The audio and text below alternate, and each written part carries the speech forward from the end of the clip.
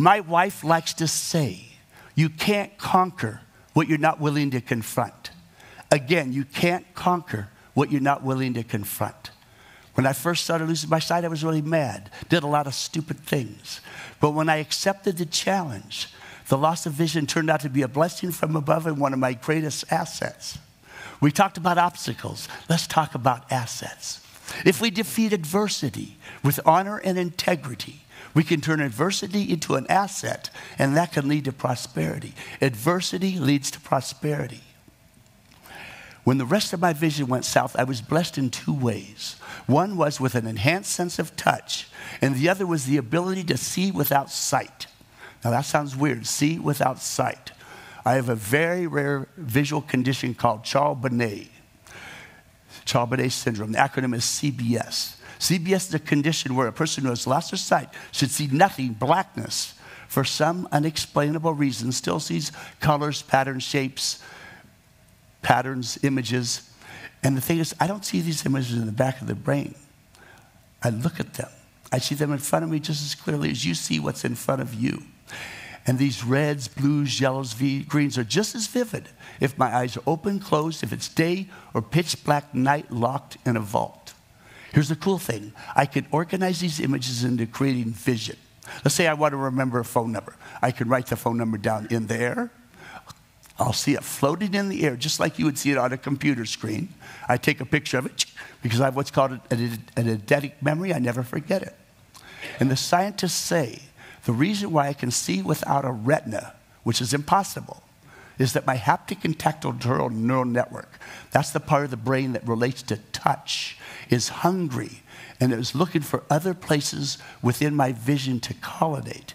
And it basically bullied its way into my visual network, which in the brain was still fully intact. And those two parts of the brain have now merged together and are now resonating as one. And using past visual images combined with the touch, along with the CBS, instead of living in a world of blackness, I live in this beautiful world of virtual reality.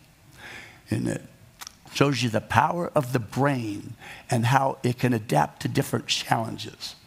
I'm going to give you a demonstration of seeing without seeing.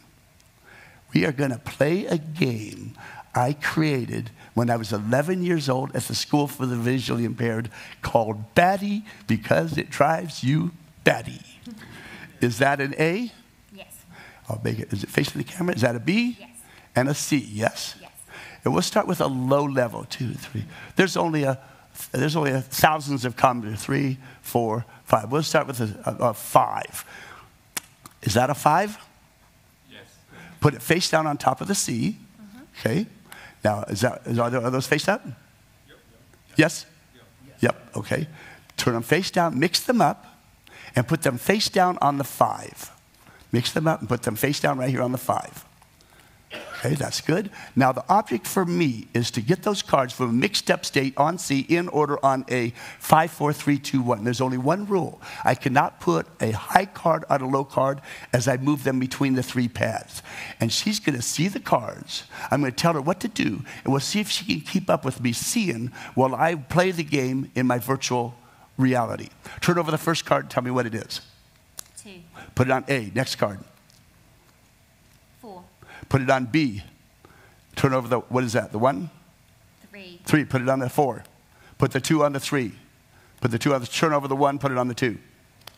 Okay, so you have 4, 3, 2, 1 in the middle, yes? Yes. Turn over the 5, put it on A. Yeah. Put the 1 on the C.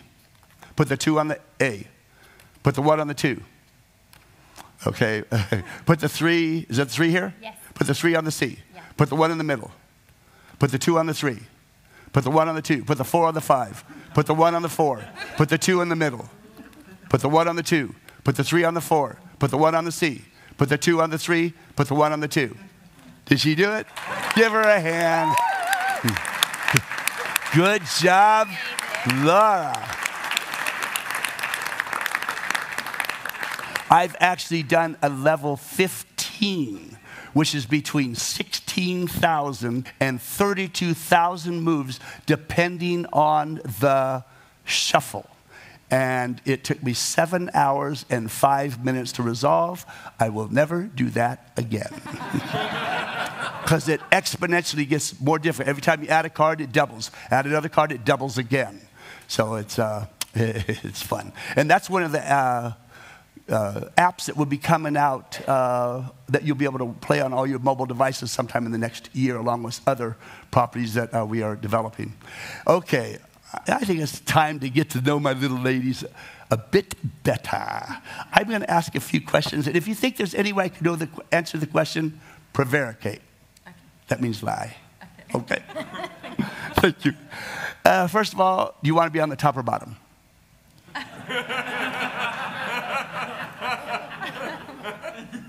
Kathy? Top. Top. The old shark is on the bottom. Okay. Did you graduate from high school? Lie if you like. Yes. And how old were you when you graduated? From high school? Yes. 18. 18.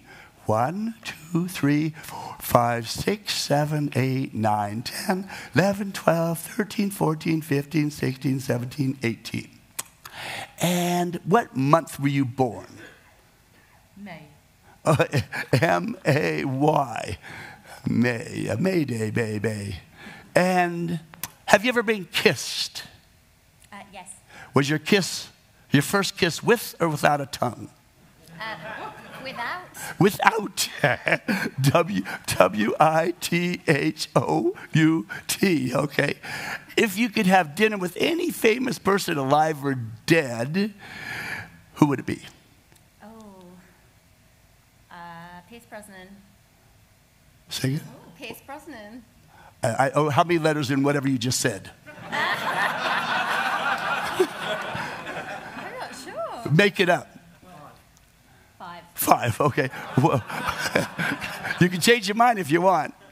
Okay. 1, 2, 3, 4, 5. Okay. As you stare into what's his name's eyes, hoping for a kiss with a tongue, what color are those eyes? Make it up if you like. Blue. Okay, I can spell that one. B-L-U-E. All right. 5 random numbers. And okay, help me make sure I don't make a mess here. These are all, my pile's correct, yes. And you chose to be on the top. We're going to see who has the best poker hand. Kathy, what are those 2 cards? The King of Hearts and the King of Diamonds. Oh, you're a good card caller. What are those 2 cards? The Ace of Diamonds and the Ace of Hearts. Oh, 2 aces and 2 kings. That is good. What is that? The Ace of Clubs. A full house again. Again, the best full house possible. And 5 random numbers, and you chose to put the old card shark on the bottom. What'd you deal me? What's that card? The 10 of Spades. What is that? The Jack of Spades. What is that?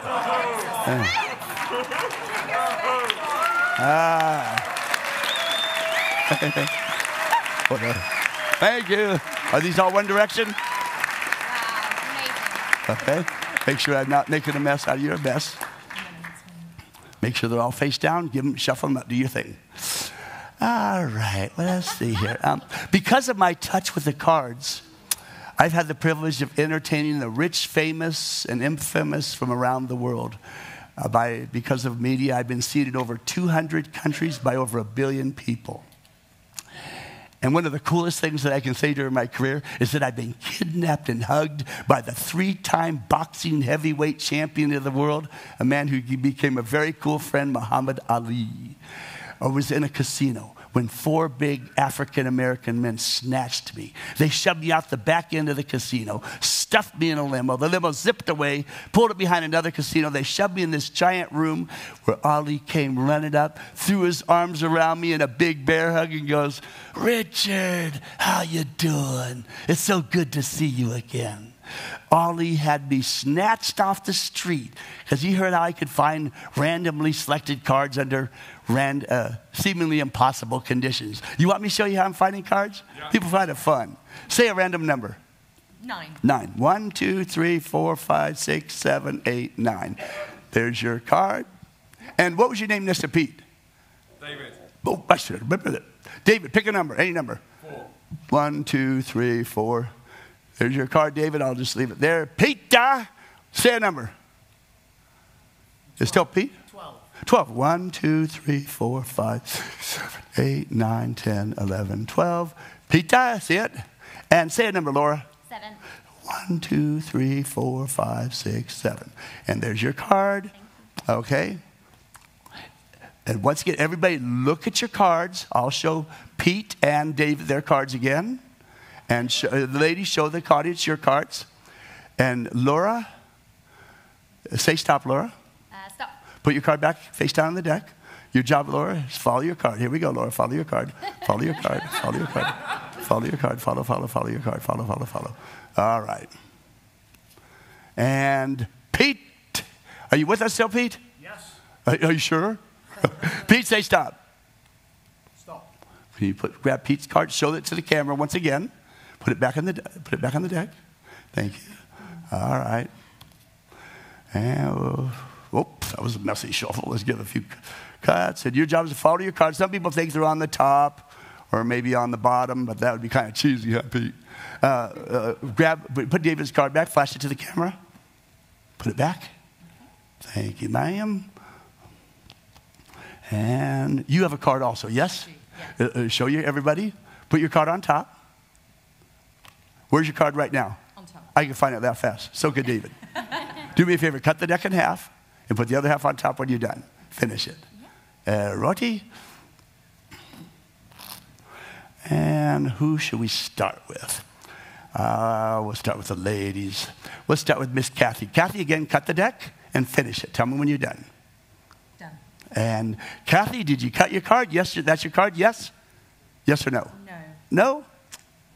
You need my help. Yes. Okay. Would you like me to cut your card to the top, bottom, or right out of the middle? You choose. Middle, please. Right out of the middle. Okay. She's a middle job. Watch carefully. Slow motion. Slow motion. And do you remember what your card was? The 10 of spades. It would. Is that it? Wow, we did it. Okay. Cut the deck for David. Cut the deck and finish it. Finish it. And David, did she get lucky? David, where do you want? Top, bottom, or middle? Middle. Another middle job, David. Do you remember your card, David? Yes or no? Cut the deck for Pete, Laura. Tell me when you're done. Done.